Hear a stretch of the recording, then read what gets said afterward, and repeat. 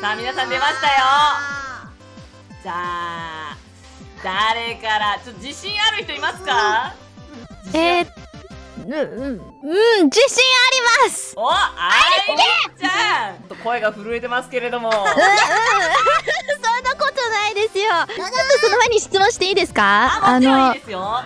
6番これって何ですか？6番はですね、これはですね、磁石ですね。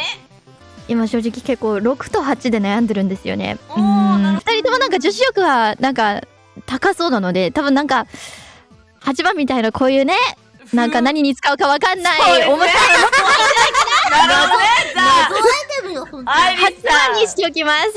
はい。8番お買い上げでよろしいですね。よろしいですか？はい、はい、買います。買います。何に使うかわかんないけど買います。はい。それでは発表します。8番こちら。ハコスちゃんの私物です。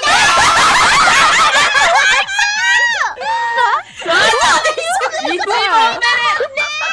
あ、ごめん言っちゃった。しかもハコスちゃん。ごめんなさい。今日が乗ってスバルも楽しくなって言ってしまいました。ちなみにハコスちゃんちょっと説明してもらっていいですか？何に使うか。なんか心がね爆発しそうだ。これはね、はい、おもちゃでございます。これはね、友達のドッキリをしたい時ね、この手を捕まえて、友達に言って、やばい僕の手がやばいことになってるね、友達がね、どうした？なんか、怪我をしたのかっていう反応で、そういうドッキリを楽しむアイテムってことですよね。はい、僕の手が。こんなのわかんないよ。まあ。